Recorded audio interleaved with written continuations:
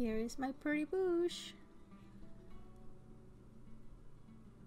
After the bees indulge themselves with my lavender plant here, I'm proceeding to dry some flowers, the remainders of my lavender harvest.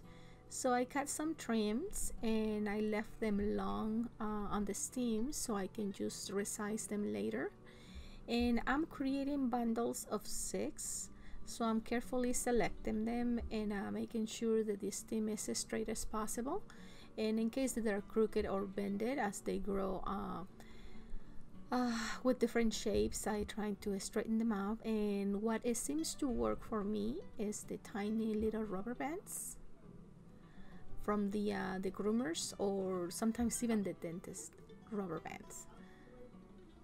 They do work perfectly for this project, and I do attach them with the rubber bands because when they dry they start getting smaller, and sometimes they fall from the twine or the thread that you know I'm wrapping them, so it seems to work best for me.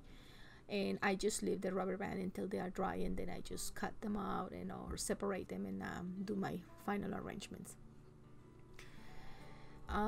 As you can see, they are small bundles like I mentioned before of 6, and carefully putting the rubber band around and then just sliding them to the middle section.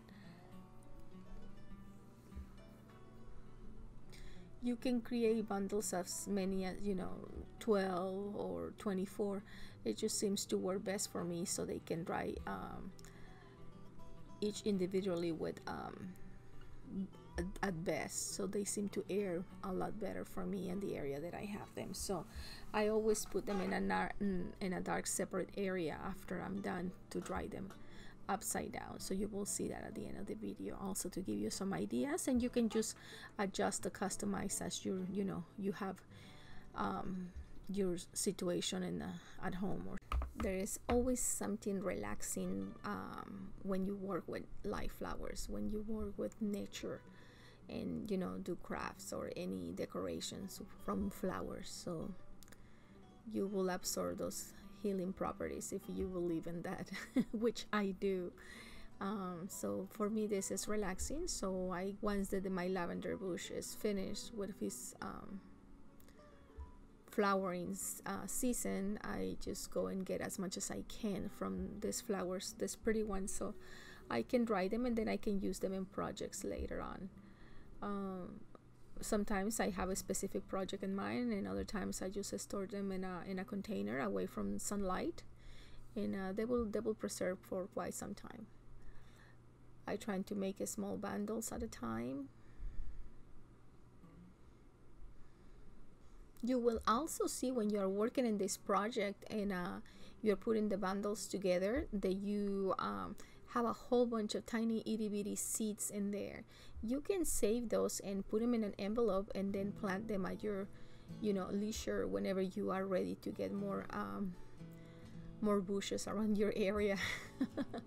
So but yeah, they release. I always trying to put a white cloth and as a catcher, and you will see a whole bunch of tiny little speckles there, and those are the tiny itty bitty seeds that you can save them for future, and and trying to start them from seeds, your new lavender bushes. So I will be resizing the stems after I'm done. Right now they look uneven, so I'm not worried about that. I'm just trying to make sure that the lavender stems are pretty much the fair size each other, and the ones that they get damaged, because I discard them. I actually don't throw them away. I use them in my potpourri, my home potpourri. I just simmer some water and put it on with some other herbs like rosemary and some slices of lime, and your home will smell really nice and soothing. So you will see that at the end of the video too. So don't discard anything else. Don't put it in the trash or the compost. Use them. You will be happy and glad that you did.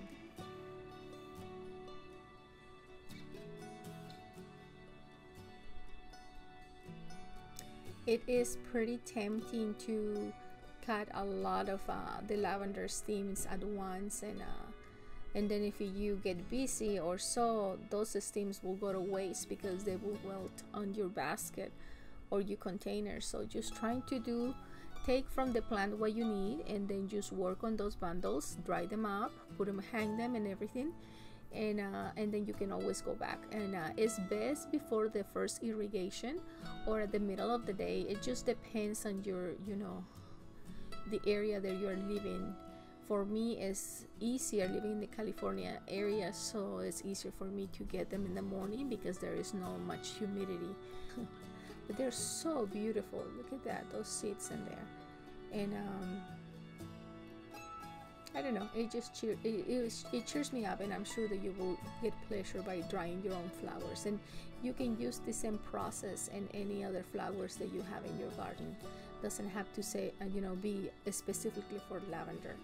Now I am using the natural twine, and this is cord that I have around is natural, and you can use cotton or any other natural thread that you may have in your supplies.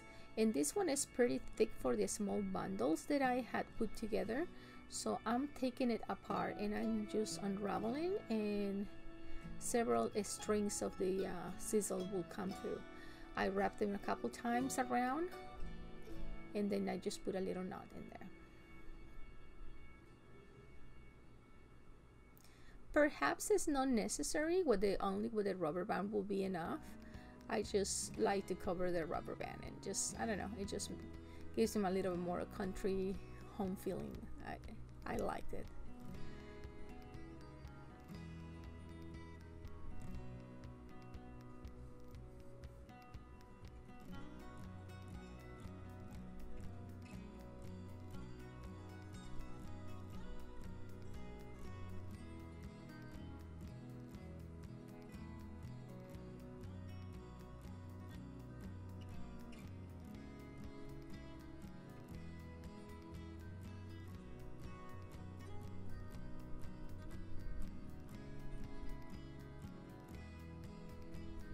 You can see there the seeds that I was talking to you earlier. So tiny little speckles, those are the lavender seeds.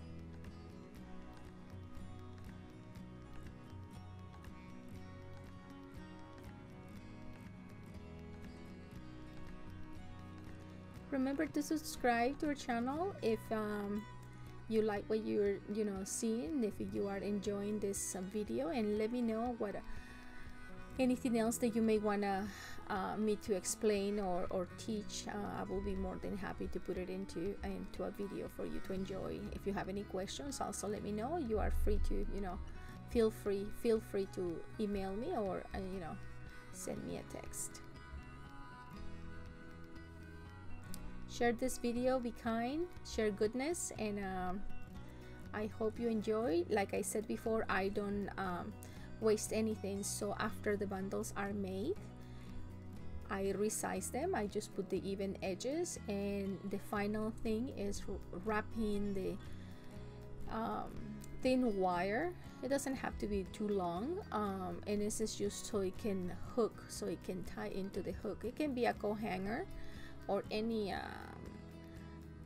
wooden doll that you may have. This is like a little quilt, crafting quilt display that I had around, and I just hang them in there, put every single one in there, and I do reuse the wires, so that way you are helping the planet, recycling and repurposing.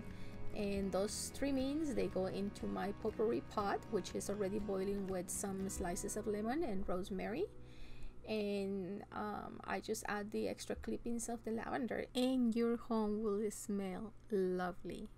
Enjoy.